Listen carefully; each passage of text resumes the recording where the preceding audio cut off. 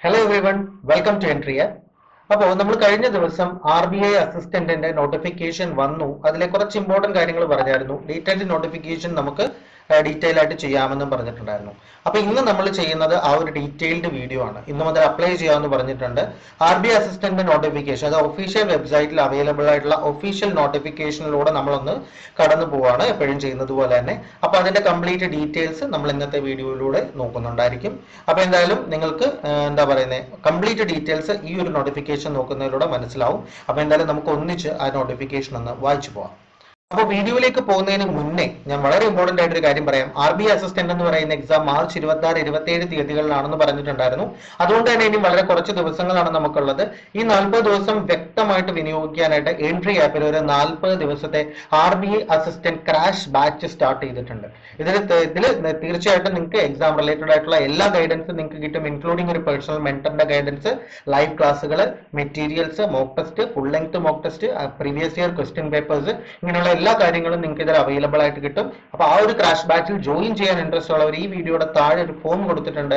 ആ ഫോമിൽ നിങ്ങളുടെ ഡീറ്റെയിൽസ് ഫില്ലപ്പ് ചെയ്താൽ മതി. നിങ്ങൾക്ക് പെട്ടെന്ന് തന്നെ ഒരു കോൾ ലഭിക്കും. അതുവഴി നിങ്ങൾക്ക് നിങ്ങളുടെ അഡ്മിഷൻ പെട്ടെന്ന് എടുക്കാനായിട്ട് സാധിക്കും. അപ്പൊ എന്തായാലും നമുക്ക് നമ്മുടെ വീഡിയോയിലേക്ക് പോകാം. സോ ആദ്യം തന്നെ അവിടെ റിസർവ് ബാങ്ക് ഓഫ് ഇന്ത്യയുടെ ഒഫീഷ്യൽ എംബ്ലം നിങ്ങൾ കാണുന്നുണ്ട്. റിസർവ് ബാങ്ക് ഓഫ് ഇന്ത്യയുടെ ഒഫീഷ്യൽ PDF ആണിത്. അപ്പോൾ recruitment for the post of assistant പോസ്റ്റിലേക്കുള്ള recruitment ആണെന്നും അവർ അതിനകത്തിൽ പറയുന്നുണ്ട്. ഇനി അതിന്റെ താഴെ എന്താ അവർ പറഞ്ഞേക്കുന്നത്, 950 പോസ്റ്റിലേക്കാണ് ഒരു റിക്രൂട്ട്മെന്റ് നടത്തുന്നത്, അസിസ്റ്റന്റ് ആണ് എന്ന് പറഞ്ഞിട്ടുണ്ട്. 2021 വിളിക്കായിരുന്ന നോട്ടിഫിക്കേഷൻ ആയതുകൊണ്ട് അത് 2021 എന്നുള്ള പേരിൽ തന്നെയാണ് നടത്തുന്നത്. ബട്ട് ഡേറ്റ്സ് നമുക്ക് നോക്കുമ്പോൾ വെബ്സൈറ്റ് ലിങ്ക് ഓപ്പൺ എന്ന് പറയുന്നത് 17/2/2022 ആണ്. അതായത് ഫെബ്രുവരി 17, അതായത് ഇന്ന് മുതൽ നിങ്ങൾക്ക് അപ്ലൈ ചെയ്യാനായിട്ട് സാധിക്കും. ഒഫീഷ്യൽ വെബ്സൈറ്റിൽ എല്ലാം അവൈലബിൾ ആണ് എന്നാണ് പറഞ്ഞേക്കുന്നത്. ഇനി എന്ന് വരെ 8/3/2022 വരെയാണ് നിങ്ങൾക്ക് അപ്ലൈ ചെയ്യാനായിട്ട് സാധിക്കുക. പേയ്മെന്റ് ചെയ്യാൻ സാധിക്കുന്ന ഡേറ്റ്സും ഇത് തന്നെയാണ്. ഓൺലൈൻ പ്രിലിമിനറി ടെസ്റ്റ് എന്നാണ് മാർച്ച് 26, 27. ഇത് നമ്മൾ കഴിഞ്ഞ വീഡിയോയിൽ പറഞ്ഞിട്ടുണ്ടായിരുന്നു. മാർച്ച് 26, 27 തീയതികളിലായിട്ടായിരിക്കും എക്സാംസ് നടക്കുക എന്നുള്ളത്. ഇനി നോക്കിയാൽ ഇവിടെ ഒരു സ്റ്റാർ ഇട്ടിട്ടുണ്ട് 2022. അവിടെ പറയുന്നത് RBI reserves the right to change the date of examination. In case എന്തെങ്കിലും ഇഷ്യൂസ് വരുവാണെങ്കിൽ അവർക്ക് അത് ചേഞ്ച് ചെയ്യാനുള്ള അധികാരമുണ്ട് എന്നാണ് ഡേറ്റ്സിന്റെ സൈഡിൽ അവർ ഒരു സ്റ്റാർ ഇട്ടേക്കുന്നതിന്റെ അർത്ഥം. ഇനി ഓൺലൈൻ മെയിൻ ടെസ്റ്റ് എന്ന് പറയുന്നത് മെയ്യിലായിരിക്കും എന്നാണ് പറയുന്നത്. അപ്പോൾ മെയ് എന്ന് പറയുമ്പോൾ മാർച്ച് കഴിഞ്ഞിട്ട് ഏപ്രിൽ, മെയ്, അതായത് വീണ്ടും ഒരു 2 months ടൈമാണ് നമുക്ക് കിട്ടുക. അപ്രോക്സിമേറ്റ്ലി ആണ് ഞാൻ പറയുന്നത്. ഡേറ്റ് കൃത്യമായിട്ട് അറിഞ്ഞാലേ നമുക്ക് കൃത്യമായിട്ട് എത്ര ദിവസം ഉണ്ടെന്ന് പറയാനായിട്ട് സാധിക്കും. അപ്പൊ എന്തായാലും ഫെബ്രുവരി ആയി, ഇനി മാർച്ച്, ഏപ്രിൽ, മെയ്. അപ്പൊ ഇനി എന്താ 3 മാസമാണ് നിങ്ങൾക്ക് മെയിൻ എക്സാമിനാണെങ്കിലും ഉള്ളത്. ഇതൊക്കെ മനസ്സിലാക്കി വെച്ചോളുക. നിങ്ങളുടെ പ്രിപ്പറേഷന്റെ ടൈമിൽ നിങ്ങളെ ഹെൽപ്പ് ചെയ്യുന്ന ഇങ്ങനെയുള്ള കുറച്ച് കണക്ക് കൂട്ടലുകളായിരിക്കും. ഓക്കെ. ഇനി applications are invited from eligible Indian citizens for the post of assistant എന്നും പറയുന്നുണ്ട്. ഇനി candidates may click on the below link for filling the online application form. ഈ PDF-ൽ തന്നെ നിങ്ങൾക്ക് ഈ ലിങ്കിൽ ക്ലിക്ക് ചെയ്ത് കഴിഞ്ഞാൽ നിങ്ങൾക്ക് ആപ്ലിക്കേഷൻ ഫോം ഫില്ല് ചെയ്യാമെന്നാണ് പറയുന്നത്. ഇനി അതിന്റെ കുറച്ച് ഡീറ്റെയിൽസിലേക്ക് പോകുമ്പോൾ, before applying candidates should ensure that they fulfill the eligibility criteria. So this is very important. നിങ്ങൾ എലിജിബിൾ ആണെങ്കിൽ മാത്രം അപ്ലൈ ചെയ്യുക എന്നാണ് അവർ പറഞ്ഞേക്കുന്നത്. Candidates requested to apply online through banks website. വേറൊരു വെബ്സൈറ്റ് വഴിയും ചെയ്യരുത്. ഫ്രോഡ്സ്റ്റേഴ്സ് ഒരുപാടുണ്ട്. വേറെ വെബ്സൈറ്റിൽ കയറി പേയ്മെന്റ് ചെയ്ത് കഴിഞ്ഞാൽ അതിനൊന്നും റിസർവ് ബാങ്ക് ഓഫ് ഇന്ത്യ ഉത്തരവാദി ആയിരിക്കില്ല എന്നും അവർ പറഞ്ഞിട്ടുണ്ട്. ഓക്കെ. ഇനി help line, in case any കംപ്ലൈൻസോ രജിസ്ട്രേഷനോ വല്ലതും ഉണ്ടെങ്കിൽ നിങ്ങൾക്ക് ഈ cgrs.ibps.in നിങ്ങൾക്ക് അറിയിക്കാമെന്നാണ് അവർ പറഞ്ഞിട്ടുള്ളത്. ഇനി അടുത്തതിൽ അവരൊരു ടേബിൾ കൊടുത്തിട്ടുണ്ട്. ഇതാണ് വേക്കൻസി എന്ന് പറയുന്നത്. അത് സ്റ്റേറ്റ് വൈഡ് വേക്കൻസിയാണ് അവരവിടെ ഇട്ടിരിക്കുന്നത്. അപ്പൊ ഇതിനകത്ത് അഹമ്മദാബാദ്, ബാംഗ്ലൂർ, ഭോപ്പാൽ, ഭുവനേശ്വർ, ചണ്ഡീഗഡ് ഇങ്ങനെയാണ് കാണുന്നത്. അപ്പൊ നമ്മുടെ കേരളത്തിൽ എവിടെയാണ്? Thiruvananthapuram and കൊച്ചിയാണ് reserve bank of ഇന്ത്യയുടെ ഓഫീസുകൾ ഉള്ളത്. അപ്പൊ അവിടുത്തെ ടോട്ടൽ വേക്കൻസി എന്ന് പറയുന്നത് 54 വേക്കൻസിയാണ് ടോട്ടൽ ഉള്ളത്. അതിന്റെ എന്താ പറയുക കാറ്റഗറി ഡിസ്ട്രിബ്യൂഷൻ ആണ് നിങ്ങൾ കാണുന്നത്. 7, 1, 13, 5, 28 എന്നിങ്ങനെ ടോട്ടൽ എല്ലാം കൂടി കാൽക്കുലേറ്റ് ചെയ്യുമ്പോൾ 950 വേക്കൻസിയാണ് ഈ എക്സാമിന് വിളിച്ചിട്ടുള്ളത്. ഇനി അവിടെയും പറയുന്നുണ്ട് the bank reserves the right to increase or decrease the number of vacancies as per the requirement. Requirement in case കൂടുവാണ് our vacancy കൂട്ടാം, കുറവാണ് വേക്കൻസി കുറയ്ക്കാം. ഇതിനുള്ള റൈറ്റ്സ് റിസർവ് ബാങ്ക് ഓഫ് ഇന്ത്യക്ക് ഉണ്ട് എന്നുള്ളത് അവർ വീണ്ടും എടുത്ത് നിങ്ങളെ റിമൈൻഡ് ചെയ്യുന്നുണ്ട്. ഓക്കെ. ഇനി അബ്രീവിയേഷൻസ് ആണ്. SC എന്താണെന്ന് അറിയാവുന്നവർക്ക്, ST എന്താണെന്ന് അറിയാൻ വയ്യാത്തവർക്ക് നോക്കാനായിട്ടുള്ള അബ്രീവിയേഷൻസ് അവരവിടെ കൊടുത്തിട്ടുണ്ട്. എല്ലാം വളരെ ഡീറ്റെയിൽ ആയിട്ട് അവർ ആ നോട്ടിഫിക്കേഷനിൽ പറഞ്ഞിട്ടുണ്ട്. നിങ്ങൾക്ക് ഈ നോട്ടിഫിക്കേഷൻ ഈ വീഡിയോയുടെ ഡിസ്ക്രിപ്ഷനിൽ നിന്ന് ഡൗൺലോഡ് ചെയ്യാം. അല്ലാന്നുണ്ടെങ്കിൽ റിസർവ് ബാങ്ക് ഓഫ് ഇന്ത്യയുടെ ഒഫീഷ്യൽ വെബ്സൈറ്റിൽ കയറിയിട്ടും നിങ്ങൾക്ക് ഡൗൺലോഡ് ചെയ്യാവുന്നതാണ്. ഇനി എക്സ് സർവീസ്മെന്റെ ഡെഫിനിഷൻ അങ്ങനെയുള്ള കാര്യങ്ങളെല്ലാം നിങ്ങൾക്ക് ഇവിടെ നോക്കാം. അതായത് എലിജിബിലിറ്റി വളരെ കൃത്യമായിട്ട് ചെക്ക് ചെയ്യാനാണ് അവർ ഡീറ്റെയിൽ ആയിട്ട് ഓരോ കാര്യങ്ങളും പറഞ്ഞിട്ടുള്ളത്. സോ അത് വ്യക്തമായി തന്നെ നോക്കുക. ഓക്കെ, ഇനി താഴോട്ട് അതിന്റെ കുറെ ഡീറ്റെയിൽസ് ആണ് പറഞ്ഞിട്ടുള്ളത്. ഇതൊക്കെ നിങ്ങൾക്ക് നോട്ടിഫിക്കേഷനിൽ വായിച്ചു നോക്കാവുന്ന കാര്യങ്ങളേ ഉള്ളൂ. ഡിസബിലിറ്റി ഉണ്ടെന്നുണ്ടെങ്കിൽ അവരുടെ ഡീറ്റെയിൽസ് ഉണ്ട്, വളരെ വ്യക്തമായിട്ട് അവർ കൊടുത്തിട്ടുണ്ട്. അവർ blind and low vision, def, partially def, locomotor disability, multiple disabilities. അപ്പൊ ഇതിന്റെ എല്ലാം നിങ്ങൾ വ്യക്തമായിട്ട് നോക്കുക നിങ്ങൾ ഈ ക്രൈറ്റീരിയ ആണെങ്കിൽ. ഓക്കെ, ഇനി guide line four person with benchmark disabilities using A scribe use ചെയ്യണമെങ്കിലുള്ള criteria. അപ്പൊ ഇങ്ങനെ വളരെ എന്താ പറയുന്നത് ഇലാബറേറ്റ് ആയിട്ടാണ് ഈ നോട്ടിഫിക്കേഷൻ അവർ ഡിസൈൻ ചെയ്തിട്ടുള്ളത്. ഇനി the most important thing eligibility criteria നമുക്ക് നോക്കാം, നമ്മൾ എലിജിബിൾ ആണോ എന്നുള്ളത്. ഇവിടെ എന്താ പറയുന്നത്, ഏജ് നോക്കുക. ആ സോൺ 1/2/2022 അതായത് 2022 ഫെബ്രുവരി 1 വെച്ചിട്ടാണ് നിങ്ങൾ ഏജ് കാൽക്കുലേറ്റ് ചെയ്യേണ്ടത്. Between 20 and 28 20നും 28നും വയസ്സിനിടയ്ക്കുള്ളവർക്ക്. എക്സാക്ട്ലി പറഞ്ഞാൽ candidate must have been bone not earlier than 1994 അതായത് 1994 ഫെബ്രുവരി 2 മുന്നേ ജനിച്ചവർക്ക് അപ്ലൈ ചെയ്യാനായിട്ട് സാധിക്കില്ല. അതേപോലെ തന്നെ 2002 ഫെബ്രുവരി 1 ശേഷം ജനിച്ചവർക്കും അപ്ലൈ ചെയ്യാനായിട്ട് സാധിക്കില്ല. അപ്പം ഈ ഡേറ്റ്സ് നോക്കുക. ഇവിടെ പറഞ്ഞേക്കുന്നത് ബോത്ത് ഡേയ്സ് ഇൻക്ലൂഡിങ് എന്നാണ് അവർ പറഞ്ഞേക്കുന്നത്. നോട്ട് ഏർലിയർ ദാൻ ഈ ഡേറ്റ്സോട് ഇൻക്ലൂഡഡ് ആയിട്ടാണ് അവർ പറഞ്ഞിട്ടുള്ളത്. Are only eligible to apply. അപ്പം ദാണ്ട് ഇതിന് ഇടയ്ക്ക് നിൽക്കുന്നവർക്കും ഈ ഡേറ്റ്സിലുള്ളവർക്കുമാണ് ഇതിന് അപ്ലൈ ചെയ്യാനായിട്ട് സാധിക്കുക എന്നവിടെ കൃത്യമായിട്ട് പറഞ്ഞിട്ടുണ്ട്. അപ്പൊ ഏജ് വൈസ് നിങ്ങൾ എലിജിബിൾ ആണോ എന്നുള്ളത് ഇവിടുന്ന് ചെക്ക് ചെയ്തെടുക്കുക. ഇനി റിലാക്സേഷൻ അവർ പറയുന്നുണ്ട്. Scheduled caste scheduled ട്രൈബിന് up to 33 years 5 വർഷമാണ് റിലാക്സേഷൻ പറഞ്ഞിട്ടുള്ളത്. OBC ആകുമ്പോൾ 31 പറഞ്ഞിട്ടുണ്ട്. അപ്പോൾ OBC ആണെങ്കിൽ നിങ്ങൾ 28 നോക്കണ്ട, ഒരു 3 വർഷം കൂടെ റിലാക്സേഷൻ എടുത്ത് വേണം നിങ്ങൾ കാൽക്കുലേറ്റ് ചെയ്യാനായിട്ട്. ബെഞ്ച് മാർക്ക് ഡിസബിലിറ്റി ആകുമ്പോൾ 10 ഇയേഴ്സ്. എക്സ് സർവീസ്മെൻ ആകുമ്പോൾ ഈ പറഞ്ഞുകൊണ്ട് തന്നെ മാക്സിമം 50 ഇയേഴ്സ് ആണ്. ബട്ട് അവിടെ കുറച്ച് കണ്ടീഷൻസ് പറഞ്ഞിട്ടുണ്ട്, നോക്കുക. വിഡോസും ഡിവോഴ്സ്ഡ് വുമനും ഒക്കെ ആകുമ്പോൾ 10 ഇയേഴ്സ്. അതേപോലെ തന്നെ having work experience in reserve bank of India. അപ്പോൾ to the extent of number of years of such experience subject to maximum 3 years. അപ്പൊ ഇവിടെ രണ്ടിടത്തും നിങ്ങൾ ആ ക്രൈറ്റീരിയയും കൂടി നോക്കി പോവുക. ബാക്കിയുള്ളവർക്ക് റിലാക്സേഷൻ കൃത്യമായിട്ട് അവിടെ പറഞ്ഞിട്ടുണ്ട്. ഓക്കെ, ഇനി പറഞ്ഞിട്ടുള്ളത് കാസ്റ്റ് ക്രൈറ്റീരിയ. അപ്പൊ ഇതൊക്കെ വായിച്ചു നോക്കുക. നിങ്ങളുടെ കാസ്റ്റിനനുസരിച്ചുള്ള ക്രൈറ്റീരിയാസ് നിങ്ങൾ അതിനകത്തുനിന്ന് വായിച്ചു മനസ്സിലാക്കി എടുക്കുക. ഗൈഡ് ലൈൻസ് ഉണ്ട്, റിസർവ്ഡ് കാറ്റഗറി കാൻഡിഡേറ്റ്സിനുള്ള ഗൈഡ് ലൈൻസ് ഉണ്ട്. സോ ഇനി താഴോട്ട് വരുമ്പോൾ നമുക്ക് ഇമ്പോർട്ടന്റ് ആയിട്ട് നോക്കാനുള്ളത് സ്കീം ഓഫ് സെലക്ഷൻ ആണ്. അതായത് എങ്ങനെയാണ് ഇതിലേക്കുള്ള സെലക്ഷൻ. അപ്പൊ നമുക്കറിയാം, നമുക്ക് നോർമലി നമ്മളെപ്പോഴും പറയുന്ന കാര്യമാണ് പ്രിലിംസ് മെയിൻസ്, അത് തന്നെ സംഭവം. അപ്പൊ പ്രിലിമിനറി എക്സാമിനേഷന്റെ ഒരു പാറ്റേൺ അവർ ഇവിടെ കൊടുത്തിട്ടുണ്ട്. അതായത് English language, numerical ability, reasoning ability എന്നിങ്ങനെ 3 ടോപ്പിക്സിൽ 30, 35, 35, അതേപോലെ തന്നെ മാക്സിമം മാർക്ക് 30, 35, 35, ഓരോന്നിനും 20 മിനിറ്റ്. നമ്മുടെ സാധാരണ ഒരു പ്രിലിമിനറി എക്സാം പോലെ തന്നെയാണ് ഇതിന്റെ പ്രിലിമിനറി എക്സാം വരിക. ബട്ട് ലെവൽ എന്ന് പറയുന്നത് it's will be simple. Okay, അങ്ങനെ ടോട്ടൽ 100 ക്വസ്റ്റ്യൻ, 100 മാർക്ക്, 60 മിനിറ്റ്, 1 മണിക്കൂർ എക്സാം ആണ് നടക്കുന്നത്. ഇനി മെയിൻ എക്സാമിന്റെ കേസിലേക്ക് വരുമ്പോൾ റീസണിംഗ് ഉണ്ട്, ഇംഗ്ലീഷ് ഉണ്ട്, ന്യൂമറിക്കൽ എബിലിറ്റി ഉണ്ട്, ജനറൽ അവയർനെസ്സും കമ്പ്യൂട്ടർ നോളജും എക്സ്ട്രാ ആണ് അവിടെ വന്നിട്ടുള്ളത്. ബട്ട് എല്ലാം 40 മാർക്ക് വെച്ചിട്ടാണ് വരുന്നത്. എല്ലാം 40 ക്വസ്റ്റ്യൻസ് വെച്ചിട്ടാണ്. ഡ്യൂറേഷൻ എന്ന് പറയുമ്പോൾ അരമണിക്കൂറുണ്ട് ഇംഗ്ലീഷ് റീസണിങ്ങിന്, അരമണിക്കൂറുണ്ട് ഇംഗ്ലീഷിന്, അരമണിക്കൂറുണ്ട് ന്യൂമറിക്കൽ എബിലിറ്റിക്ക്. അതേപോലെ തന്നെ ജനറൽ അവയർനെസ്സിന് 25 മിനിറ്റും കമ്പ്യൂട്ടർ നോളജിന് 20 മിനിറ്റും, അങ്ങനെ 135 മിനിറ്റ്, അതായത് 2 മണിക്കൂറും 15 മിനിറ്റുമായിട്ടായിരിക്കും എക്സാം വരിക. Am I right? 120ഉം 15ഉം. Okay, so അങ്ങനെ 200 ക്വസ്റ്റ്യൻ, 200 മാർക്ക്, 2 മണിക്കൂർ 15 മിനിറ്റ്, 2.25 മണിക്കൂർ എന്നുള്ള രീതിയിലായിരിക്കും മെയിൻ എക്സാം വരിക. അപ്പൊ കൃത്യമായിട്ട് അവർ ആ കാര്യങ്ങളും ഈ നോട്ടിഫിക്കേഷനിൽ പറഞ്ഞിട്ടുണ്ട്. ഇതിനുശേഷം വരുന്നത് ഒരു ലാംഗ്വേജ് പ്രൊഫിഷ്യൻസി ടെസ്റ്റ് ആണ്. ഈ ലാംഗ്വേജ് പ്രൊഫിഷ്യൻസി ടെസ്റ്റിൽ അവർ പറഞ്ഞിട്ടുള്ള എന്താണ്, candidates provisionally short listed from the main online examination will have to undergo A language proficiency test.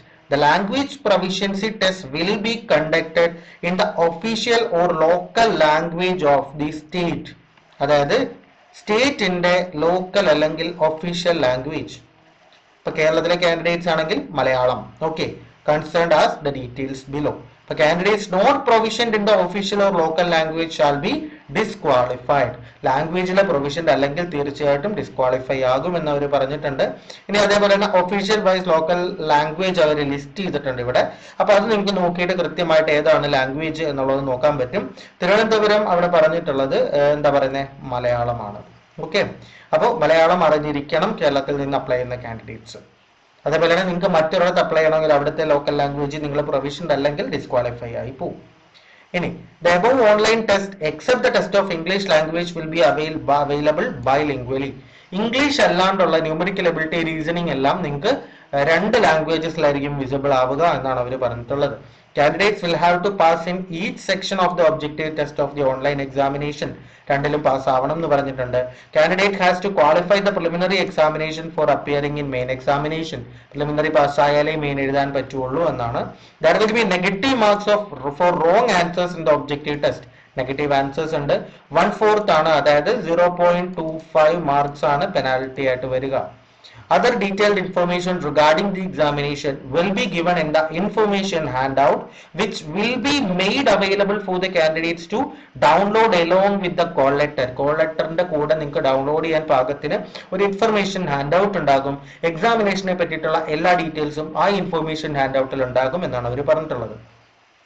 ഇനി roll number of the candidate successful in preliminary online examination will be made available on RBI website on April 2022. അതായത് successful in preliminary online examination, പ്രിലിംസിന്റെ result 2022 April ഒരു വെബ്സൈറ്റിൽ publish ചെയ്യും എന്നാണ് പറഞ്ഞിട്ടുള്ളത്. അതേപോലെ തന്നെ roll number of candidate successful in main online examination എന്നാണ് May or June 2022 പുറത്തുവിടും എന്നാണ് അവർ പറഞ്ഞിട്ടുള്ളത്. Successful candidate from the main online examination will be ഇന്റിമേറ്റഡ് on banks website for submission of requisite documents to the regional office with a period of 15 days and no email or SMS in this regard will be sent to them. അപ്പോൾ എന്താണ് പറയുന്നത്, online examination clear ആവുന്നവർക്ക് ബാങ്കിന്റെ വെബ്സൈറ്റിലാണ് അവർ intimate ചെയ്യുക, അതായത് അവരുടെ regional ഓഫീസിൽ request documents submit ചെയ്യാനായിട്ട്, അതും within A period of 15 days. അതേപോലെ തന്നെ ഇമെയിലോ SMS ഇതിനെ സംബന്ധിച്ച് നിങ്ങൾക്ക് കിട്ടുകയില്ല എന്ന് അവർ പറഞ്ഞിട്ടുണ്ട്. Okay, only such number of candidates will be called for local language proficiency test who stand sufficiently high in the merit based on the aggregate marks of the main online examination. Main online examinationൽ merit basisലായിരിക്കും അവര് local language proficiency ടെസ്റ്റിൽ വിളിക്കുക എന്നാണ് അവർ പറഞ്ഞിരിക്കുന്നത്. Such merit will be decided by the bank in relation to the number of notified vacancies to be filled in. എത്ര vacancy ആണോ ഫിൽ ചെയ്യാനുള്ള അതിനനുസരിച്ചായിരിക്കും number decide ചെയ്യുക bank എന്ന് പറയുന്നുണ്ട്. LPT is mandatory. Local language proficiency test mandatory ആണ്. No exemption of any sort will be given to any candidate from appearing in LPT. ഒരു റിലാക്സേഷനും അവിടെ കിട്ടില്ല എന്ന് പറഞ്ഞിട്ടുണ്ട്. which will be conducted at respective offices of the bank. Final selection will depend on the performance in the online test, qualifying in LPT, medical fitness, verification of certificates etc. അപ്പൊ നിങ്ങൾ എന്താ പ്രമുഖ മെയിനും മാത്രം ക്ലിയർ ചെയ്താൽ പോരാ, അതിനുശേഷം വരുന്ന 3 stages ആണ് അവർ പറഞ്ഞിട്ടുള്ളത്. LPT, മെഡിക്കൽ, ഡോക്യുമെന്റ് വെരിഫിക്കേഷൻ, ഇതെല്ലാം പക്കയാണോ എന്ന് ചെക്ക് ചെയ്യുക, അല്ലെങ്കിൽ അതെല്ലാം മാക്സിമം പെട്ടെന്ന് റെഡിയാക്കി വെക്കുക. ഇനി LPT is qualifying in nature. LPT qualifying nature ആണ്, മാർക്കല്ല. And the final selection will be based only on the performance in the main online examination. മെയിൻസിൽ മേടിക്കുന്ന മാർക്കിന്റെ ബേസിസിലായിരിക്കും ഫൈനൽ സെലക്ഷൻ വരിക. LPT എന്ന് പറയുന്നത് ജസ്റ്റ് ക്വാളിഫയിങ് ഇൻ നേച്ചർ ആണെന്നും പറയുന്നുണ്ട്. Identity വെരിഫിക്കേഷന്റെ കാര്യമൊക്കെ നിങ്ങൾക്ക് വായിച്ചു നോക്കാം. ബയോമെട്രിക് ഡേറ്റ ക്യാപ്ചറിങ്, അങ്ങനെയുള്ള ഡീറ്റെയിൽസും കാര്യങ്ങളും എല്ലാം അവിടെ കൊടുത്തിട്ടുണ്ട്. പേ സ്കെയിൽ നിങ്ങൾക്ക് ഇവിടെ വായിച്ചു നോക്കാം. Will draw A starting basic എന്ന് പറയുന്നത് 20,700 ആണ്. 20,700 മുതൽ 55,700 വരെ 20 വർഷമാണ് അവർ അതിന്റെ പേ സ്കെയിൽ അവിടെ കാണിച്ചിട്ടുള്ളത്. ഇനി at present initial monthly gross എമൗണ്ട്മെന്റ്സ് എന്ന് പറയുന്നത് 45,050 രൂപയാണ് അസിസ്റ്റന്റിന് കിട്ടുന്നത്. വളരെ നല്ലതാണ്. House allowance of 15% of pay will be pay to employees. Additionally 15% എന്ത് കിട്ടും, ഹൗസ് അലവൻസ് കിട്ടും if they are not staying in bank accommodation.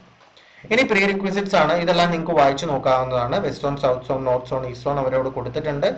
ഇനി എന്താ പറഞ്ഞിരിക്കുന്നത്, ജനറൽ ഇൻസ്ട്രക്ഷൻ ആണ്, പ്രീ എക്സാം ട്രെയിനിങ്ങിന്റെ കാര്യങ്ങളൊക്കെയാണ്. ഇത് കൺസേൺഡ് ആയിട്ടുള്ള കേസിലുള്ളവർ നിങ്ങൾ ഇതൊക്കെ വായിച്ചു നോക്കി മനസ്സിലാക്കിയാൽ മതി. എക്സാമിനേഷൻ സെന്റേഴ്സിന്റെ കാര്യം അവരവിടെ ഒരു ടേബിൾ കൊടുത്തിട്ടുണ്ട്. അപ്പൊ അതിനകത്തെല്ലാം നമുക്ക് നോക്കി കഴിഞ്ഞു കഴിഞ്ഞാൽ താഴേക്ക് വരുമ്പോഴാണ് നമുക്ക് ഇവിടെ പലതും കാണാനായിട്ട് സാധിക്കുക, എവിടെയൊക്കെയാണ് സെന്റേഴ്സ് ഉള്ളത് എന്നിങ്ങനെ. അപ്പൊ നമുക്ക് അതിൽ കേരളത്തിലെ ഒന്ന് നോക്കാം. കണ്ണൂർ, കൊച്ചി, കൊല്ലം, കോട്ടയം, കോഴിക്കോട്, മലപ്പുറം, പാലക്കാട്, തിരുവനന്തപുരം, തൃശ്ശൂർ, ഇത്രയും സ്ഥലത്ത് നിങ്ങൾക്ക് സെന്റർ കിട്ടും. കൊച്ചി, കൊല്ലം, കോട്ടയം, കോഴിക്കോട്, തിരുവനന്തപുരം, തൃശ്ശൂർ എന്നിങ്ങനെ ഇത് മെയിൻ എക്സാമും കിട്ടും. ഇത് മെയിൻ എക്സാമിന്റെ തന്നെയല്ലേ? അതെ, മെയിൻ എക്സാമിനേഷൻ സെന്ററും പ്രിലിമിനറി എക്സാമിനേഷൻ സെന്ററുമാണ് അവരവിടെ കൊടുത്തിട്ടുള്ളത്. അപ്പൊ ഇത്രയും സ്ഥലത്ത് സെന്റർ ഉണ്ട്. വളരെ കൺവീനിയന്റ് ആയിട്ട് നിങ്ങൾക്ക് പോയി എഴുതാൻ പറ്റുന്ന രീതിയിൽ സെന്റേഴ്സ് കിട്ടും. ഇനി ആപ്ലിക്കേഷൻ പ്രൊസീജിയർ ആണ്. ഈ ഒരു സെക്ഷൻ വളരെ നല്ലോണം മനസ്സിലാക്കിയിട്ട് വേണം നിങ്ങൾ ആപ്ലിക്കേഷൻ ഫില്ലപ്പ് ചെയ്യാൻ. എങ്ങനെ ആപ്ലിക്കേഷൻ ഫില്ലപ്പ് ചെയ്യണം എന്നൊരു വീഡിയോ തീർച്ചയായിട്ടും പബ്ലിഷ് ചെയ്യുന്നുണ്ടായിരിക്കും. ഓക്കെ, ഇനി ഹൗ ടു അപ്ലൈ, ഇതിനെല്ലാം ബേസിക്കലായിട്ട് നമ്മൾ ഡീറ്റെയിൽ ആയിട്ട് ഒരു വീഡിയോയുടെ നിങ്ങൾക്ക് മനസ്സിലാവാൻ വേണ്ടിയിട്ട് ചെയ്യുന്നുണ്ടായിരിക്കും. ഇപ്പൊ നമ്മൾ നോട്ടിഫിക്കേഷനകത്തുള്ള ഇമ്പോർട്ടന്റ് കാര്യങ്ങളാണ് നമ്മൾ ഈ വായിച്ച് മനസ്സിലാക്കി പോകുന്നത്. അപ്പൊ ഇനി താഴോട്ട് അവർ ഒരുപാട് കാര്യങ്ങൾ കൊടുത്തിട്ടുണ്ട്. ഇതെല്ലാം നിങ്ങൾക്ക് വായിച്ച് നോക്കാവുന്ന കാര്യങ്ങളാണ്. എന്താ പറയുക, സ്കാനിങ് ഫോട്ടോഗ്രാഫ്, അതിന്റെ കാര്യങ്ങളൊക്കെ, ഫോട്ടോഗ്രാഫിന്റെ സിഗ്നേച്ചറിന്റെ കാര്യങ്ങൾ അവരവിടെ പറഞ്ഞിട്ടുണ്ട്. ഇതെല്ലാം നമുക്ക് ആപ്ലിക്കേഷൻ ഫില്ലപ്പ് ചെയ്യുന്നതുമായിട്ട് ബന്ധപ്പെട്ടാണ്. ഇനി അവർ താഴെ കുറച്ച് ഫോംസ് കൊടുത്തിട്ടുണ്ട്. എക്സ് സർവീസ്മെൻ കാറ്റഗറിക്കുള്ള ഫോംസ്, അതേപോലെ തന്നെ form certificate applicable for serving armed forces personal അവർക്കുള്ളത്, അതേപോലെ തന്നെ ഇൻകം ആൻഡ് അസറ്റ് സർട്ടിഫിക്കറ്റ് അതിന്റെ കാര്യം അവിടെ പറഞ്ഞിട്ടുണ്ട്. കാസ്റ്റ് നമ്മൾ കൊടുക്കുന്ന അനുസരിച്ചുള്ള എല്ലാ ഡീറ്റെയിൽസും വേണം. സ്ക്രൈബ് ഡിക്ലറേഷൻ ഫോം അവിടെ കൊടുത്തിട്ടുണ്ട്. അപ്പൊ ഇതിന്റെ താഴോട്ടുള്ള ഈ ഫോം ഒക്കെ നിങ്ങൾക്ക് കൺസേൺഡ് ആയിട്ടുള്ള ആ രീതിയിൽ നിങ്ങൾക്ക് അവൈലബിൾ ആക്കി അവർ തന്നിട്ടുണ്ട്. ഈ ഫോം ഒക്കെ നിങ്ങൾക്ക് യൂസ് ചെയ്യാം. ഇതെല്ലാം ഡൗൺലോഡ് ചെയ്യാനാണ് അവർ തന്നിട്ടുള്ളത്. സോ നമ്മുടെ റിസർവ് ബാങ്ക് ഓഫ് ഇന്ത്യയുടെ ആ ഒരു നോട്ടിഫിക്കേഷൻ നമ്മൾ കംപ്ലീറ്റ് ആയിട്ട് നോക്കി. കംപ്ലീറ്റ് കാര്യങ്ങൾ നിങ്ങൾക്ക് മനസ്സിലായിട്ടുണ്ട് എന്ന് വിശ്വസിക്കുന്നു. അപ്പൊ എന്തായാലും ഇന്ന് തൊട്ട് നിങ്ങൾക്ക് അപ്ലൈ ചെയ്യാനായിട്ട് സാധിക്കും. അപ്പൊ എന്താ, ഇന്നോട്ട് അപ്ലൈ ചെയ്യുമ്പോൾ ഇനി എന്നാണ് എക്സാം ഡേറ്റ്? മാർച്ച് 26, 27 തീയതികളാണ്. ബട്ട് അവിടെ സ്റ്റാർ ഇട്ടിട്ടുണ്ട്, ചിലപ്പോൾ മാറ്റങ്ങൾ ഉണ്ടാകാമെന്ന് അവർ പറഞ്ഞിട്ടുണ്ട്. എന്തായാലും 40 ദിവസമാണുള്ളത്. നിങ്ങൾക്ക് പ്രിപ്പയർ ചെയ്യണം എന്നുണ്ടെങ്കിൽ എൻട്രി ആപ്പിൽ തീർച്ചയായിട്ടും RBI അസിസ്റ്റന്റിന് വേണ്ടിയിട്ട് ഒരു 40 ദിവസത്തെ ക്രാഷ് കോഴ്സ് റണ്ണിംഗ് ആണ്. ഇപ്പോൾ അഡ്മിഷൻ എടുത്താൽ ആദ്യം മുതലുള്ള ക്ലാസ്സുകൾ വീണ്ടും നിങ്ങൾക്ക് കിട്ടും. അപ്പൊ അതിനനുസരിച്ച് നിങ്ങൾക്ക് 40 ദിവസം കൊണ്ട് ഈ എക്സാമിന് പ്രിപ്പയർ ചെയ്യാനും സാധിക്കും. അപ്പൊ എന്തായാലും ആ ഒരു അവസരം തീർച്ചയായിട്ടും പാഴാക്കാണ്ട് ഇപ്പോൾ തന്നെ നിങ്ങളുടെ സീറ്റ് ഫില്ലപ്പ് ചെയ്യാനായിട്ട് ഈ വീഡിയോയുടെ താഴെ കൊടുത്തിരിക്കുന്ന ഫോം ഒന്ന് ഫില്ലപ്പ് ചെയ്യുക. നേരത്തെ ഫില്ലപ്പ് ചെയ്തവർ തൊട്ട് മുമ്പത്തെ വീഡിയോയിൽ നമ്മൾ ഇട്ടിട്ടുണ്ടായിരുന്നു, അതിൽ ഫില്ലപ്പ് ചെയ്തവർ ഇതിൽ ഫില്ലപ്പ് ചെയ്യണം എന്നില്ല. അപ്പൊ ഈ ഇതിന്റെ താഴെയുള്ള ഈ ഫോം ഒന്ന് ഫില്ലപ്പ് ചെയ്ത് കഴിഞ്ഞാൽ നിങ്ങൾക്ക് തീർച്ചയായിട്ടും ഈ ഒരു എന്താ പറയുക അഡ്മിഷനിലേക്കുള്ള പ്രൊസീജിയർ വളരെ എളുപ്പം നടക്കും. ഓക്കെ, അപ്പൊ ഇത്രയേ ഉള്ളൂ ഈ വീഡിയോയിലൂടെ ഷെയർ ചെയ്യാൻ ഉദ്ദേശിച്ചത്. എല്ലാവർക്കും നോട്ടിഫിക്കേഷൻ കൃത്യമായിട്ട് മനസ്സിലായിട്ടുണ്ട് എന്ന് കരുതുന്നു. അപ്പൊ എന്തായാലും മറ്റൊരു വീഡിയോയുമായി കാണുന്നത് വരേക്കും ഗുഡ് ബൈ.